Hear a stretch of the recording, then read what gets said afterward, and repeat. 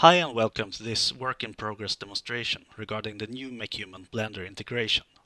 My name is Joel Palmius and I am the community manager for MakeHuman. First, a background. MakeHuman and Blender has had a long relationship.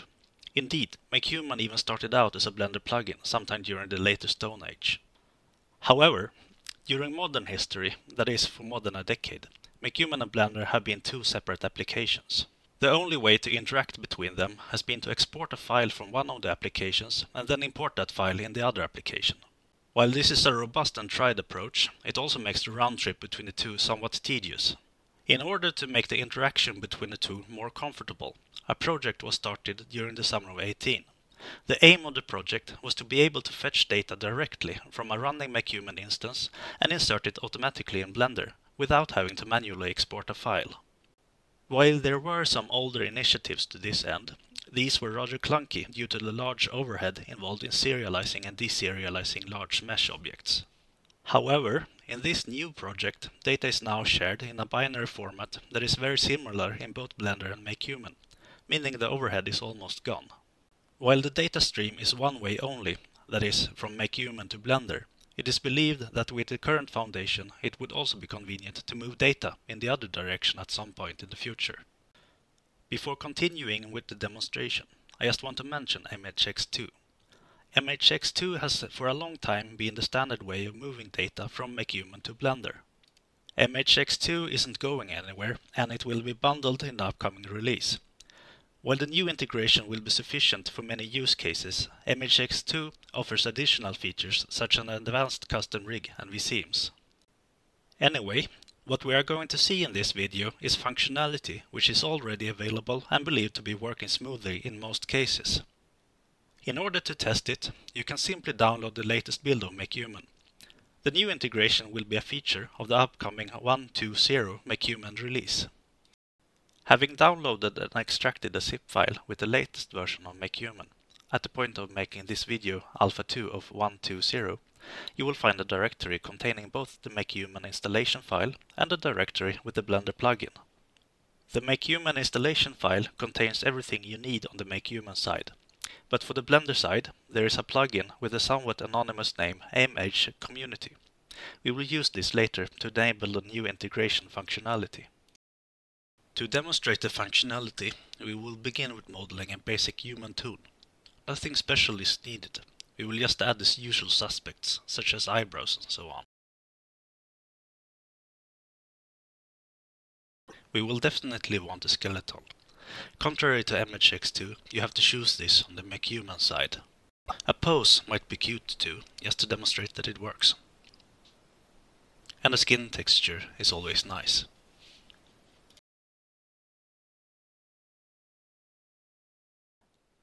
In Blender, we will go to File and User Preferences to enable the needed add-on. We can install the add-on from File and find it in the directory we saw earlier. Don't forget to actually enable the add-on too. Finally save the user preferences. Having closed the Preferences window, we can now find a new tab with lots of interesting settings. It is beyond the scope of this video to describe all these, but you will find a button called Import Human. Now when we click this button, we will run into an error which is easily solvable, but which merits some explanation. In the background, the new integration works through using a local network connection to MakeHuman. For security reasons, MakeHuman will not accept connections by default. We will have to explicitly tell MakeHuman that we accept requests from the outside. This is done by going to the Community and Socket tab and checking the Accept Connections box. Back in Blender, we can now click the Import Human button. On my Nothing Special Windows machine, the whole process takes a second or two, but then we have a toon with clothes, rig and textures imported. Rendering the image, we can see that textures and materials have been set up with reasonable defaults. Textures have been linked from the MakeHuman installation directory rather than being copied to Blender. By default, the rig is imported as is from MakeHuman.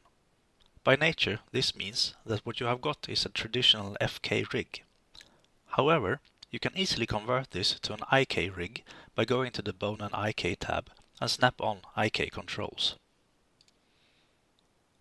By doing so, you will get a number of extra control bones for moving arms and legs using IK.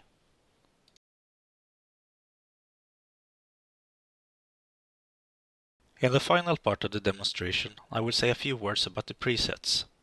When importing a toon, the default is to set it up for render and animation. However, it is also possible that you want to create clothes or targets for a specific character morph. If you want to do this, you can use one of the import presets on the Import tab.